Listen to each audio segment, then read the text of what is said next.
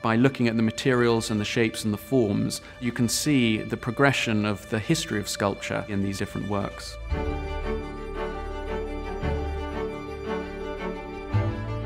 The sale includes 3 beautiful Rodin bronzes. The first of these is the Thinker, or Le Penseur, which was developed from the Gates of Hell commission that preoccupied him for a large part of his life. The Penseur by Rodin is one of the most famous sculptural images known today. It's become a symbol of man and creativity. It really shows how he infuses emotion into his sculpture. One of the other great images by Rodin we have is the really lovely early lifetime cast from prior to 1894. This is a work that is important because it records the composition in its first state.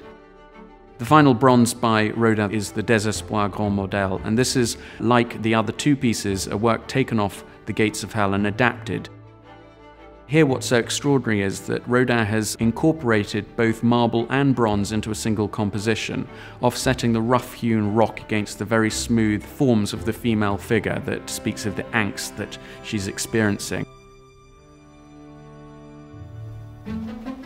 We have 3 sculptures by Picasso in the sale. These are actually all in different materials and show the limitless imagination and fun that Picasso had in developing these compositions.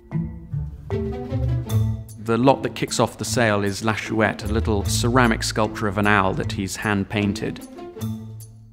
Another piece is the Jeune Homme, and this is really just created out of found scraps of wood. It really shows the fun and joy that he was having towards the end of his life. The greatest of the Picasso works we're offering is the Tête, the maquette for a monumental sculpture that was eventually scaled up and installed outside the Chicago Civic Center in the mid-60s.